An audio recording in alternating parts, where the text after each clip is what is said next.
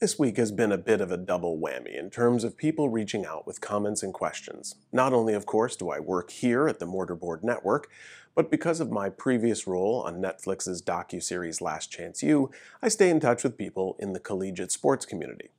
Both podcast listeners and coaches alike are preoccupied with the decision by the NJCAA that most sports are now pushed to the spring. At the four-year level, the Southern Athletic Association, a Division III conference, has suspended all athletic competition through the fall season. But the SEC has said that the league will wait until later in July to make a determination on how to proceed on the football season, and has said that postponing football is not a priority at this point, the commissioner said. The Big 12 and the ACC, college football's other two Power 5 conferences, are also choosing to wait until late July to make a decision regarding the 2020 season. The Big Ten has announced that all the league's members would only play conference opponents this fall, and the Pac-12 followed suit. The Ivy League became the first Division I conference to cancel all fall sports, and that move began a sort of domino effect, followed by the Mid-Eastern Athletic Conference, the Patriot League, Central Intercollegiate Athletic Association, the Pennsylvania State Athletic Conference, and others. The gorilla in the room is, of course, football for two reasons. First, it involves the most students because football teams are typically the largest athletic team the school has, sometimes larger than all their other athletic teams combined. And it typically plays in the biggest venues in front of the biggest crowds, and therefore draws the most revenue. I got asked a series of questions about the NJCAA's decision to postpone football to the spring, and I'll just take each of them in turn and give brief answers.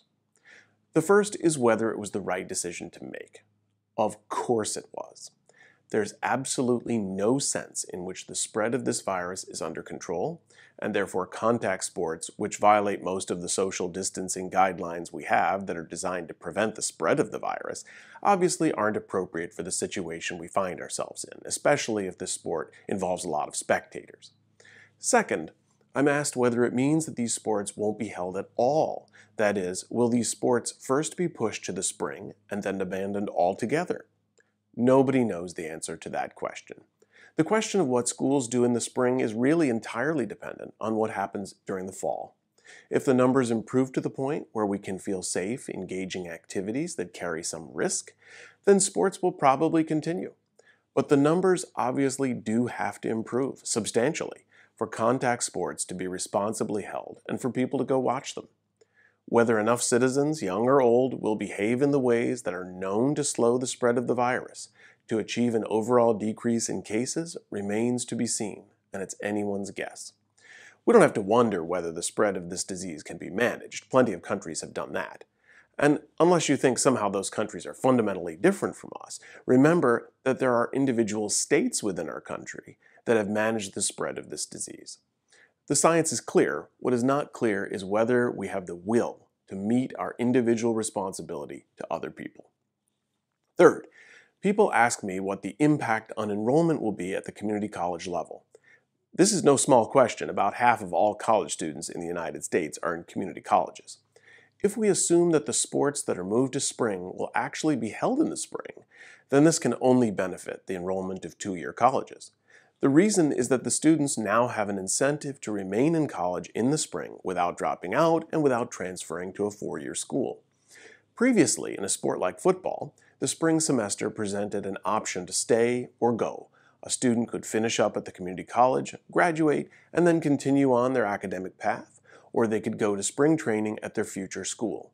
And enough students do that second option to substantially and negatively affect spring enrollment at community colleges, especially at small community colleges with a substantial student-athlete enrollment.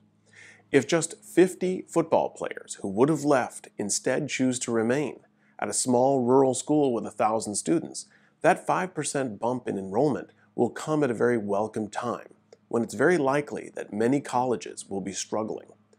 So I think from an enrollment standpoint, and thus a revenue standpoint, this decision is actually welcome news for any two-year college that has athletics. I hope this information was helpful to you, and I hope that you are safe and healthy. I look forward to talking with you again next week.